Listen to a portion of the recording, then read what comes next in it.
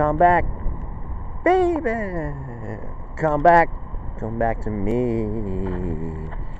You left me standing all alone.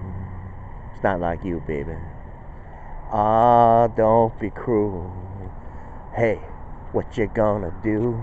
Tell me, pretty baby, 'cause I'm still in love with you. Come back, baby.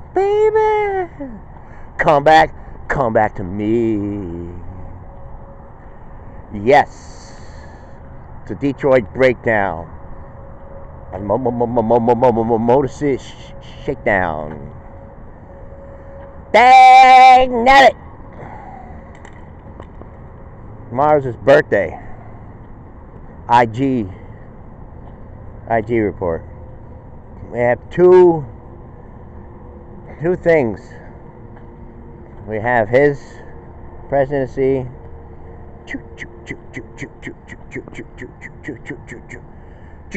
There's the train tracks. We have his presidency. They often show that. Like, people always gather around with like motorcades, stuff for going by, or concessions, or processions, or recessions. The biggest recession, depression since the Dust Bowl in our eyes. They're shooting all the dust in our eyes. Yeah. As the city gets bigger. So anyways, you got what he was elected to do. And my point, so what is your point? Yesterday I put up that thing. I said, well, the choice between McCain and Obama was pretty much, because you had Bush. You had Bush for 8 years.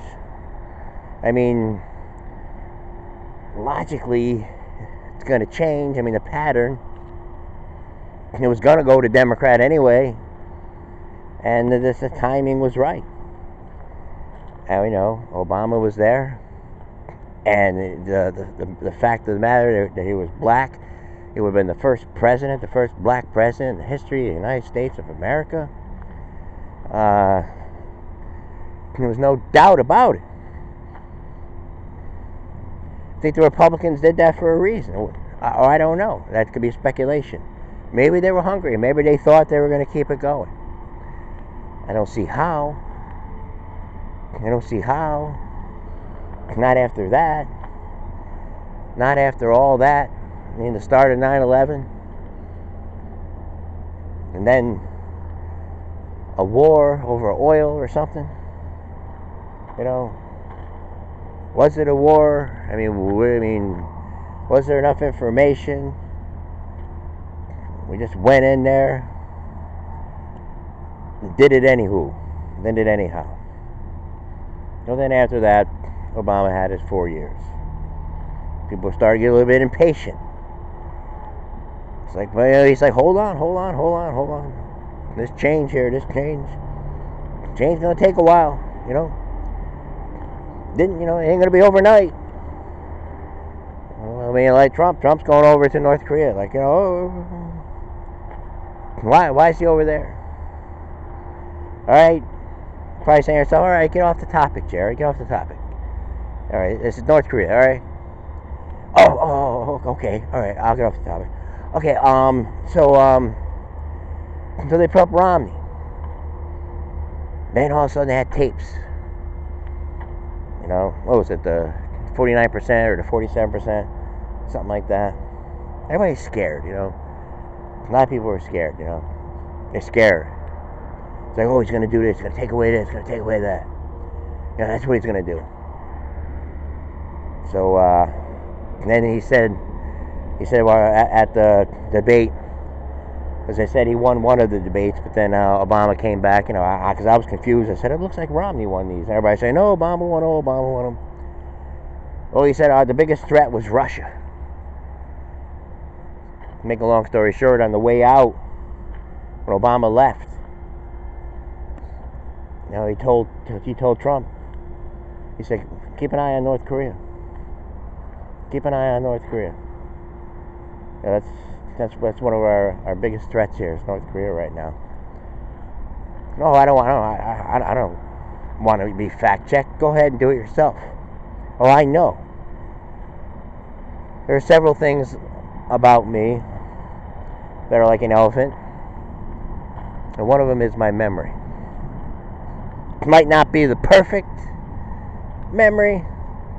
I just hold on to important things. But in the last year or two, it's been hard because all this propaganda, all this other news is stopping this presidency. My question always has been, all right, what, you get rid of him, what then? What now? Are we like wanting everything just to fall apart here? I mean, really? I said in the opener, like a leader is the most important thing. You know? People look up to a leader. To keep it, to conduct the business of the American people first. They have to. I mean, yes, it's been a known fact that everyone is just, there's only so much. There's only so much.